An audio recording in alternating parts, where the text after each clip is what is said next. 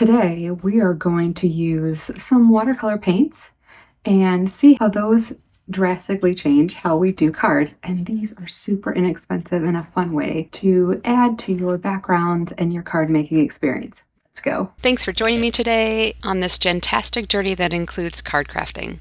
So today we're going to start with a stamp and some VersaFine Black Onyx ink. And it's a pigment ink, so it stays a little bit wet so that we can emboss it with some embossing powder, which is what we'll do. And I'm using my We Are Memory Keepers stamp positioner. I often have to do this over again. My VersaFine, I think, needs to be re-inked. And I'm using this on a piece of scrap paper that I used from a previous video where I screwed up the back side of it. So you see a little bit of ink at the top. So I'm going to re-ink this a couple of times and make sure we get a nice dark image. From here I'm going to use some Stampin' Up! Clear embossing powder. This will allow us to have color go around the image because it's embossed. And so the color will go all around those black edges of the image. So this is a great way to stamp and then do your watercolors. And this is my silicone mat that I use below it. So I'm going to put this in, it's an old Farberware metal pan, and you can see it's got a lot of cracks in it, so it's got a little rust, and so it was time to be either given away, or in this case, I decided to use it for my embossing. And what it does is the pan gets a little heated, so my paper doesn't get curled up, so it's almost like it's heating the top and the bottom, kind of like you would in a toaster. This just helps my paper from moving around too much, and so I don't have to burn my fingers. So this is nice and dry, and like I said, those black image will not be affected by the watercolor paints. These are just some cheap watercolor paints I got off of Amazon, and I will link everything below. I took out some paintbrushes, but I do have a paintbrush that has a water reservoir that I will probably use instead. And I am a labeler, so I labeled those just so I knew what it was in my craft area. And as you can see, I took out this little watercolor pen, and it has a reservoir for water at the tip of it in the clear section. And I watched some watercolor videos by real watercolor professionals. They always say to put water all over your image first, and that lets the watercolor know that that's where you want the image to be, so it's not going to creep out into the outsides of the image. So just a little tip that I learned as I was trying to learn how to do watercolor painting. And I am by no means an expert with watercolor. I'm just trying to get some color down on the paper because this will be a background for me. I took out a rag and I'll just use that to kind of wipe off the excess paint. And this little container that I have for water is actually like an old candy container. And I thought, what a perfect way. I could almost have like one for each color if I needed to. And you'll see later on I kind of mix the inks a little bit, and so to prevent that you can fill up some of these little water areas with water for different colors of the inks. So I'm just getting color all over, and as you can tell this is quite sped up because this takes a little bit of time just to get the ink down. I kind of want it to look a little messy, a little out of the lines, because I want it to look like it's a watercolor image. I'm not looking for it to be perfect, and I'm not doing a lot of shading. Sometimes you'll see here that I'm shading that pink with a little bit of purple on the edges, and I noticed that if I put a little bit of ink on the edges of the petals and then I go back around and then shade it back in, it does give it a little bit of shading. Here I'm just going back through and making sure that all the flowers have some color on them, and the little insides of the flowers as well. Now I'm going to color in the background, so I'm using a medium color green just to color these stems, and then I'll come back in with some lighter green to fill it in. So I'm letting it kind of dry for a second here.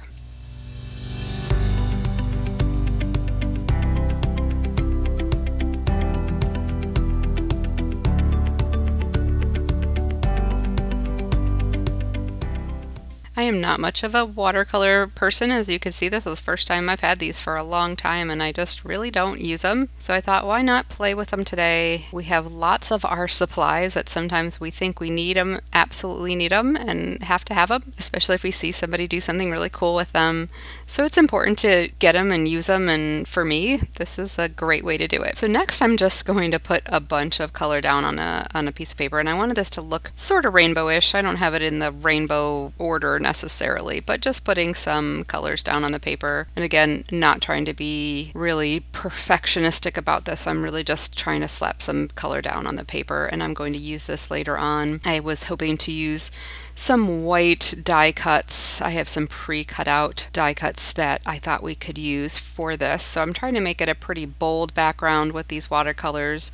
The nice thing about watercolors is you can make them as dark or as light as you want. The less water you use, the darker they are, and the more water you use, the kind of the lighter, more see-through they are.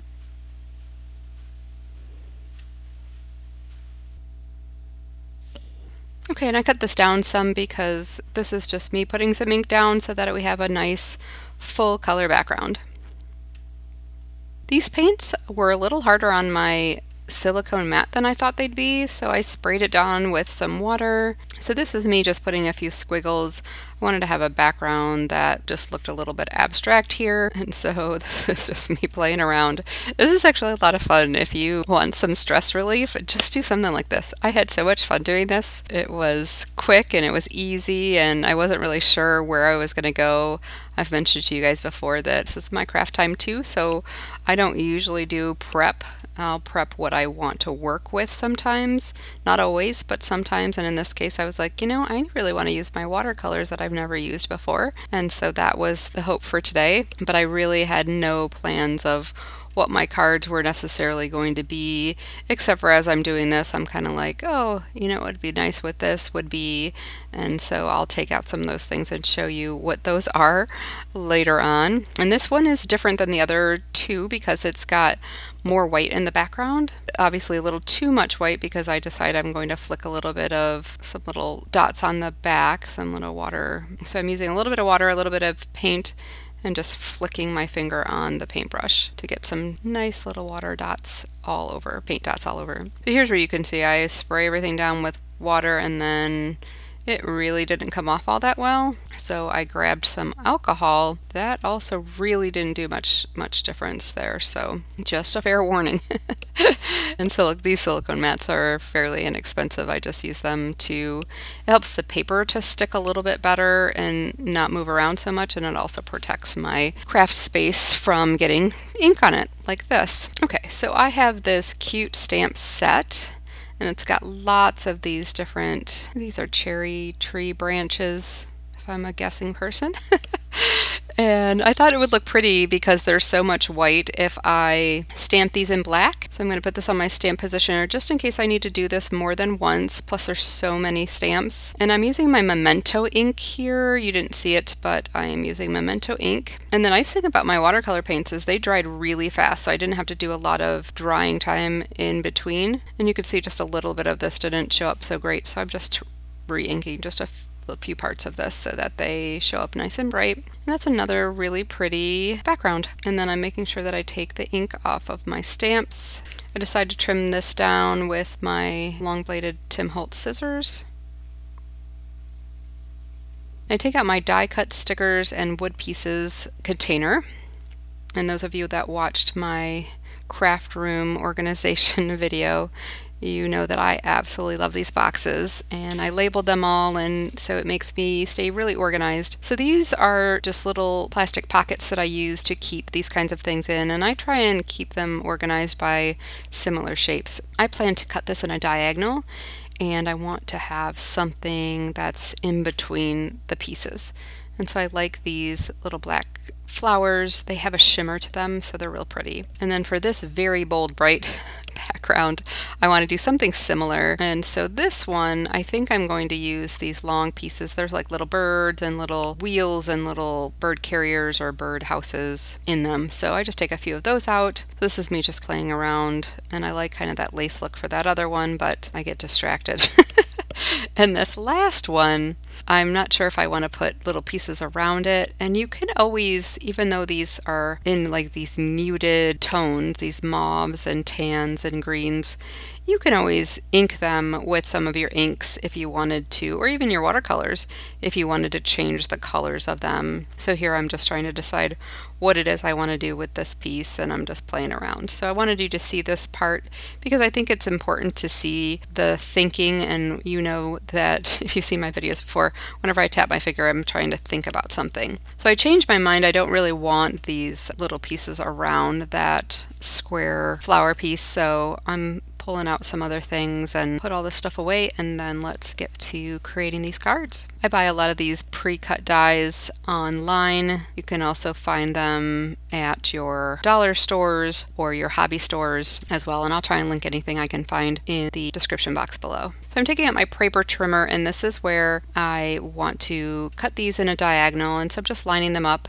cutting them into a diagonal, and then this one I'm not quite sure what I'm going to do with it because I don't think that this little square lace piece is going to quite cut. So I'm going to cut this one into a diagonal as well. This one's a little bit longer, it's more of a triangle, so it'll have a little bit different look than that square piece did. I'm also going to trim this down a bit because I'm going to want to have a little border. And I thought it would be easier to trim it down while it was still together like this so that the edges are nice and straight. Then, because I'm going to put those little black flowers in between, I decided to cut out the centers to give myself a little bit more space, and you'll see I use those later on to decorate the envelope and the inside of the card. Here's my thought on this. I wanted to kind of put these almost like a lace inset, or a little flower inset, I guess, but they kind of feel lacy. All those little white holes in the leaves of the flowers are actually cut out, so it's a very pretty piece. And I just put some removable tape just so I could line these up and see kind of what I was working with, so I can take that removable tape off later. But I wanted to see how I was going to line these up, and unfortunately they don't really line up where you can put like the leaf edges together. So I'm trying to figure out what would look best, because it looks a little off if you're trying to line up all the tips of those flower petals. So I end up then kind of cocking them all off center. It takes me a moment, but we get there. And I'm just putting some removable tape on here so that they kind of stay where I planned for them to stay. And then I'm trying to decide now what I want to do with these. Do I want to just put them on the card base? Do I want to pop them up somehow? Because they're so intricate, I was thinking I would use some acetate. So here you see I pull out my acetate, and I was going to put them under the acetate, but they're so pretty and they have all that sparkle, so I decided I would put the acetate underneath them. So I'm popping these two background pieces onto some foam tape. And if I had thought about it in advance a little bit better, and you always think about these things after you've done it and you're watching what you've done, but it would have been nice to have popped that acetate down onto these little triangle pieces before I put the foam tape on, because then the acetate would have popped out a little bit more as well. But it works out fine the way I do it. It still has a lot of different dimensions because the acetate will be a little bit closer to the card base. These triangle pieces will be a little bit away from that. So here's where I was like, oh darn it, why didn't I do that first? And I didn't want to pull up all the foam tape. That really never works all that well for me. In order to save some of my acetate, I just cut a little bit off because I'm not going to need it all to be on there, and I will link the acetate that I use, but you could use any sort of acetate. You can even use, sometimes some of your craft supplies come with a piece of acetate inside of the packaging, so I'll use that as well. So no need to buy it if you already have it. It's a nice thing about all of what we're doing. We're just playing with our craft supplies, so you could be using any kind of paints, any kind of stamps. You could have cut out these die cuts, you could have used some lace, you could have used anything you have. Hopefully this is just giving you ideas. I'm not intending to say this is exactly what you have to use. I put most of what I use in the description box just to make it easy for you if it is something that you want to purchase. But the whole idea behind this is that you can do this with what you have. So I put some foam dots on these black flowers, and I put two, so I loaded them up a little bit. Since the acetate is closer to the card base and it isn't popped up, these two foam dots will make sure that these black flowers are a little bit more popped up, and I'm going to just push those little edges underneath and we'll get those attached to the acetate. And I forgot to take the backing off of this last flower, and I can't figure it out until now. But if you're ever worried about foam being enough, you can always put a drop of glue on top of the foam once you've taken the backing off the foam tape, and that will ensure that it is secure. Then I decided to take these little edge pieces that I cut off and just add them on just for a little bit more, because those edges had a little bit too much white space for me. Certainly not necessary, just something I decided to do. And I'm just cutting a piece of foam here so that I have just a little bit, that other little piece. So I think this came out really cute. So I'm trying to finish the inside of the card, and I'm not putting a sentiment on this card. This is kind of a nice like note card if you wanted to write somebody a note, or I like to sometimes not put sentiments on the outsides of my cards or on the insides so that I could just use them for whatever I need them for. You know, if it's a graduation or a lot of graduations coming up, then I have a little bit of option. I tend to put flowers and things like that in the bottom left corner because that is not usually where I put my signature line, whatever you want to call it. I don't put it in that corner, so that's why I use that corner for any sort of decorations I do on the inside of the card. So I think that looks cute, yeah, and I'm going to put some embellishments on those flowers, and I think it's really pretty, so I'll show you what that looks like at the end. Okay, on to the next card, and this is our card that looks a little rainbow-ish. I thought I would kind of follow the lines of the paint that I used. I've got some embossing folders. I thought I would emboss it because it is so straight and narrow. It's such a busy piece that you really can't tell that it's all that embossed. So I'll run this through my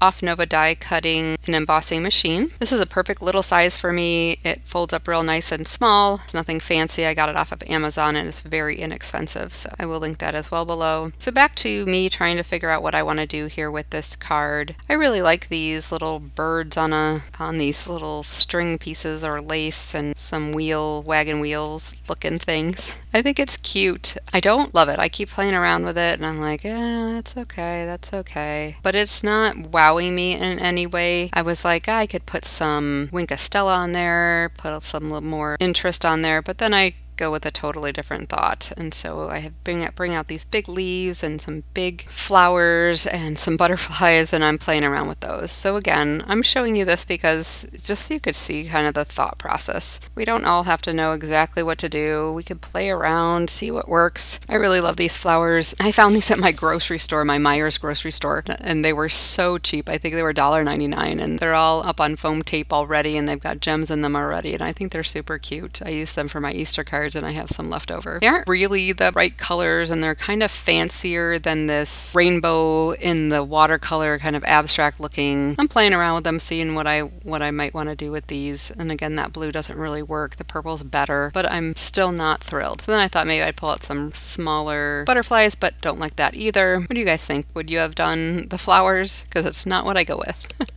I'm going to turn this into a thank you card, and I don't realize it here, but this die set doesn't have the S on the end of thanks, so I think it should have probably been like part of a thank you, but I don't have the YOU. We'll see that I die cut it out before I realize this, and it causes me a little bit of angst, but we fix that problem too. I do sometimes like when you die cut out a sentiment on pretty background paper too. Like sometimes I always go with a plain paper or white paper, but it's fun to sometimes cut it out on background paper as well. And so that's what I'm doing here. I'm gonna cut off the edges because I embossed this. I'm just cutting the little edges off so that it has an edge when I put it on the card base. Here's the card base, and I'm gonna play around with where those flowers, those leaves are gonna fit. And then I'm gonna just mark where that thank you is on that piece of paper that I watercolored. And then I'm gonna cut this down, and that will cut down my background paper a little bit, but I think it will come out real pretty and will coordinate nicely.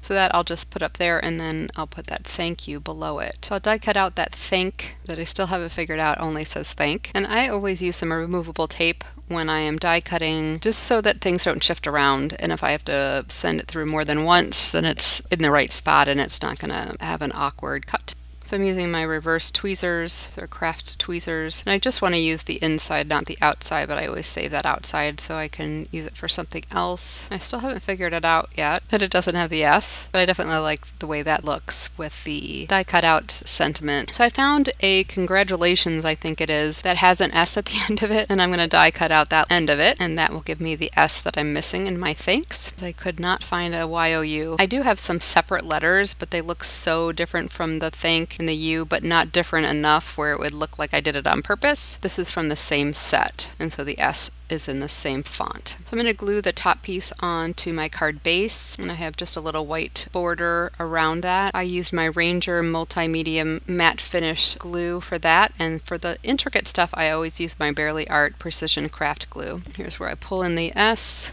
trimming it off of whatever I cut it out from, and I will add that to it. I love my tweezers. Do you guys all use tweezers? They are fantastic just to keep your fingers from getting all gluey. Also, just my fingers sometimes don't work with little small pieces. So here I've come back to my little leaves. I like these leaves. I think they're really pretty, and it makes that crazy bold background not seem so bold because it's cutting off some of it, but you can still see it peeking through behind. And so I'm going to put my Bearly Art Precision Craft glue just on the veins of this paper, and I just dot it around some of the edges as well. I'll have to trim this anyway. These are real thin die cuts as well, so again, these were pre-cut out. I bought them cut out like this. And so now I'm just pulling out some different embellishments that I might want to use, because certainly the leaves were nice, but you need something else. So I have these little plastic, or I don't know what they're made out of, but they're little flowers, and I thought it would look cute like they're growing in these big huge leaves.